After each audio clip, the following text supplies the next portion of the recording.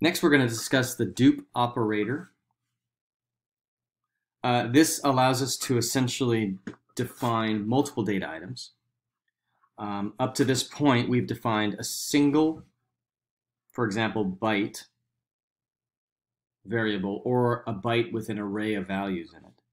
The duplicate allows us to define multiple bytes. So in this case, in the top line there, var1 allows us, a var1 byte 20 dupe allows us to define 20 different byte values all equal to 0. And you can see a few examples. We have the next one, the same thing, except because it's a question mark, they're uninitialized. So this allows us to quickly define many and allocate space for many variables all at once.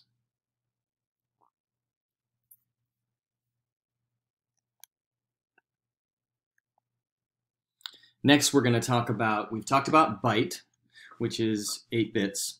We're just going to go through the syntax for some of the higher level data types. So a word or an S word is 16 bits.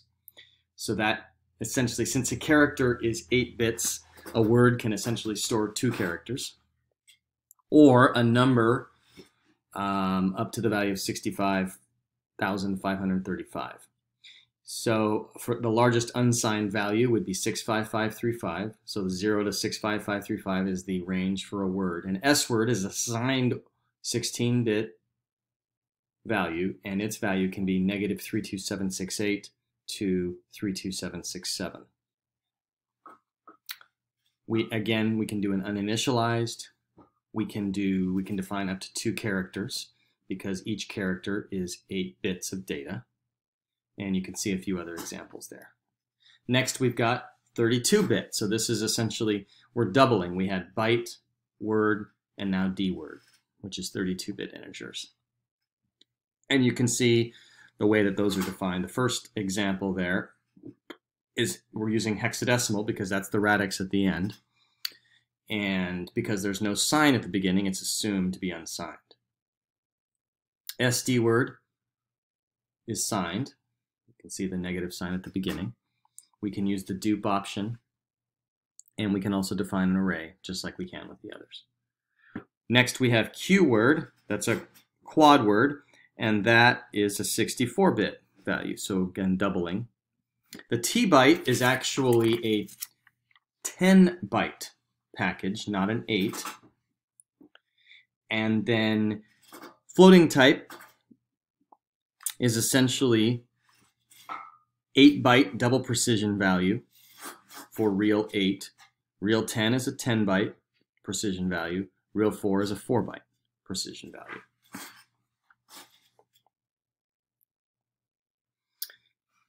You'll see this term referenced a few times, endian order. It sounds like it's somebody's name. It just means that little endian order means that the data values in memory are stored low to high. The least significant byte is stored at the first address. You can see at the top there. The 78 is the lowest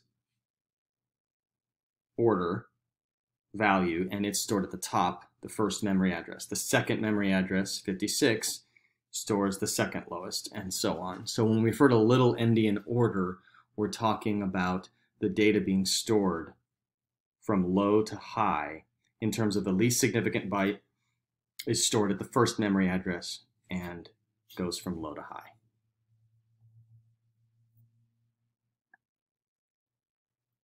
So we're going to take our add sub ASM file and we're going to add some variables to it using some of the techniques we just learned. In the data segment, the dot data, you can see we've added 3 new variables. They are dword variables, and dword is a 32-bit number. You can see we're defining the dword variables as hexadecimal in this case. The first one is 1000H, and second is 4000H, third one is 200H. In decimal values, the first one has a value of 32, the second one has a value of 64, and the third one has a value of 32. So in the main process, you can see the first thing we are doing is we are going to move into the EAX register our first value. So essentially, we're going to move a value of 32 into the EAX register. The next line, we are adding to that register our second value, which is 64. So we're adding 16 to 64, which is 80. So we should see in our debugger, we would see the hexadecimal value for 80 in the EAX register after performing this step. Next, we are going to do a subtraction of the third variable, which is 32. So 80 minus 32 is 48. And then we are going to move that value, which is currently stored in EAX, to the final value variable, the D word, which you can see we initialized at the beginning as a question mark, which means it's uninitialized. And so a value of 48 is going to be stored in that final variable value, which is 3000H, 3 times 16 being 48.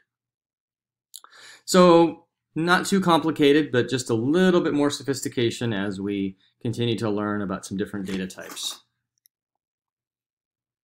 We talked about declaring uninitialized data. We can also use a data question mark directive to define a segment where the variables in that segment are uninitialized. If you recall, each time we define a variable, the memory for that variable is going to be allocated, and it's going to end up as part of the executable size. If we include uninitialized data segments, those are not pre-allocated in the size of the executable.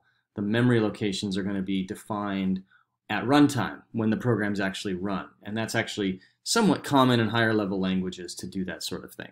So if we want to do that in assembly, that is how we do it. Next, we're going to introduce something that you're very familiar with, and that is the equal sign directive. And it essentially allows us to associate a symbol with an integer. So in this example, we are associating the symbol count with an integer 500. Then we are referencing that symbol, that variable, later in our move statement when we're moving to the AX area, the count symbol. Now, up till now, we've actually been explicitly referencing numbers in the code. But as we all know, it's helpful to use the equal sign because it allows us to manage code later, because we could easily change that value to another value, another input value, say 600, and without having to actually explicitly update the code in all the places where that number is referenced. We just update the symbol.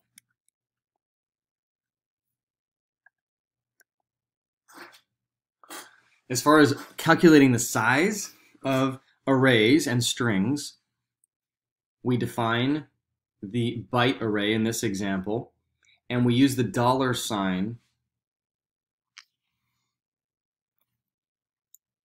directive, and it is going to essentially allow us to see the length of that array or string.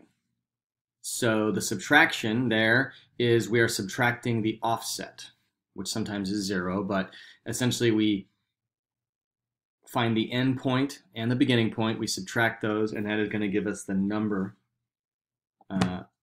of bytes in that array.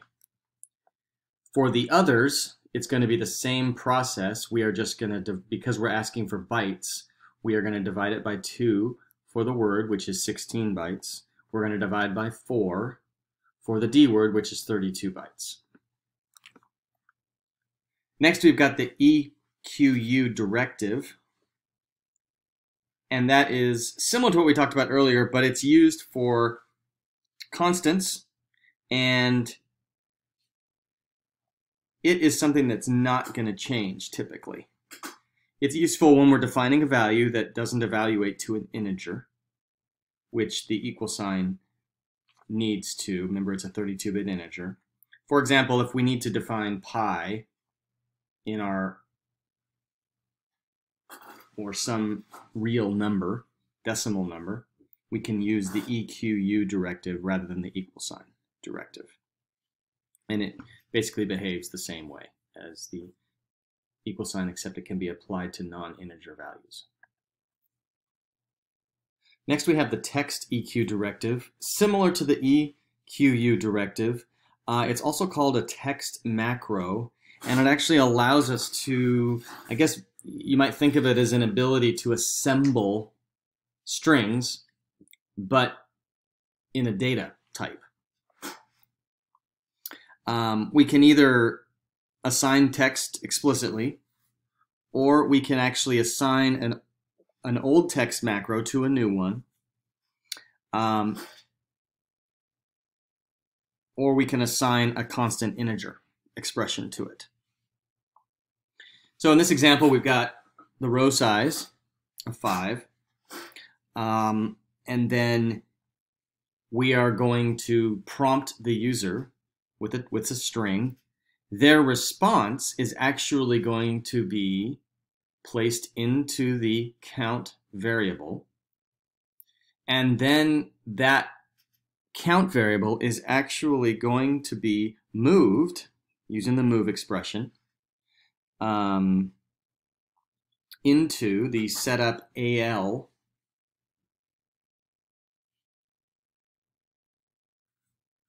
variable. So it's actually a little bit, you might think of it as a macro. We can actually execute almost like a mini program inside of the text EQ directive. Finally, we're going to talk about 64-bit programming. It's very similar. Most of the things we've learned at 32-bit apply.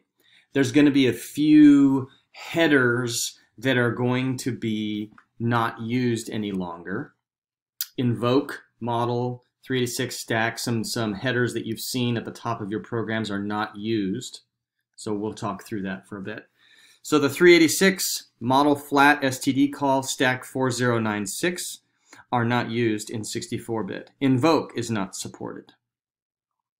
So if our 64-bit code in a lot of ways is going to look similar and simpler than our 32-bit. The execution of our code is going to be very similar, but it's not going to have some of the same headers. So a quick summary here of what we talked about. We've talked about integer expressions, characters, how to define all these different data types. We talked about directives that are interpreted by the assembler. We talked about instructions, which execute at runtime. We looked at our different segments of our code segment, data segment, stack segment. We looked at some different types of files, specifically the source files and listing files, the object files created by the assembler, and the linked, and then the executable file which has been linked. We looked at the different data definition directives, and we looked at a few symbolic constants. So that really concludes the sort of overall conversation for Chapter 3. Good luck to you, and again, as I mentioned earlier, feel free to come back and use this as reference material, because a lot of the stuff we talk about here is foundational for our knowledge of assembly as we continue throughout the course. Thanks a lot.